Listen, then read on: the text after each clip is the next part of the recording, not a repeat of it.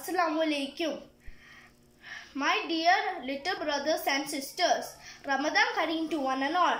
Do you know what Ramadan is and why it is special? Ramadan is the 9th month of the Islamic calendar.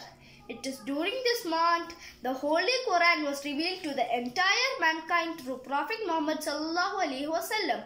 The first Quranic revelation was sent across by Almighty Allah on the night of Laylatul Qadr. It is made obligatory for every Muslim to fast during this month. The fast begins at dawn and ends at sunset. During this period, it is very important to refrain from sinful activities. As children, we should always obey our elders and teachers.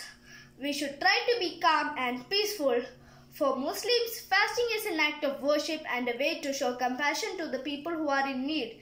This year, as Ramadan falls amid COVID-19 crisis, it is intentional to be more humane. Let us all welcome the blessed month of Ramadan with prayers to end these sufferings. Let Almighty God enlighten our path and bless us all. Ameen. Thank you. Have a nice day.